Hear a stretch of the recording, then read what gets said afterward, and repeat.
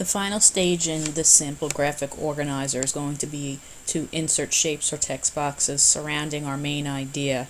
So what we're going to do is go back over to the insert menu, and you can choose to either insert another shape or you can just draw a standard text box. I'm going to use a rounded rectangle, and just like we inserted the oval, I'm going to start in a corner and I'm going to click and drag until I get the size that I want. And then I'm going to go over to where it says edit text, and I'm going to type in the text that I want to add. And if you can't see this, we're going to just go over to the view menu and zoom in a little bit. We're going to type in the word detail, and then we're going to go over to our home tab, use our alignment tools. You can adjust the size again if you want. Now, instead of repeating this process another 3 times to finish our graphic organizer, we're going to cheat a little, and what we're going to do is click on this box so that it's highlighted, and when you're on the border of it and you have those 4 arrows, you're going to right click on it. We're going to click copy, and then we're going to right click somewhere else on our screen and click paste.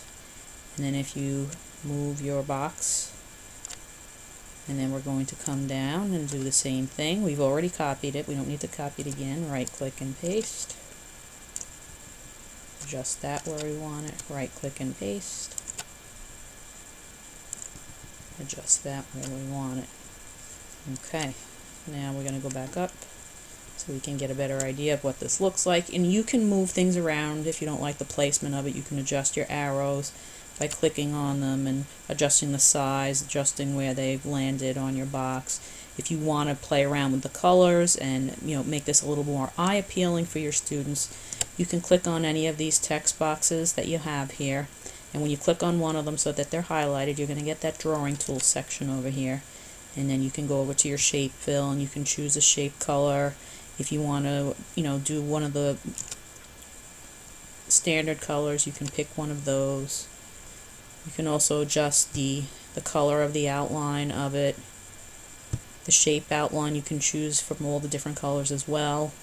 The weight refers to the thickness, so if you wanted to choose a different thickness, you could do that. So you can play around with all the various features and change any of the boxes in the way that you want. But this is essentially how you would build a very simple graphic organizer, just using some of the basic shape tools, text manipulation, and formatting tools. Once you're done with your graphic organizer, you should save it. Save it like you would do anything else. Go to File, Save As. If you're working from home, you can save it to wherever you normally would save. If you're working from school, you could save it to your L drive.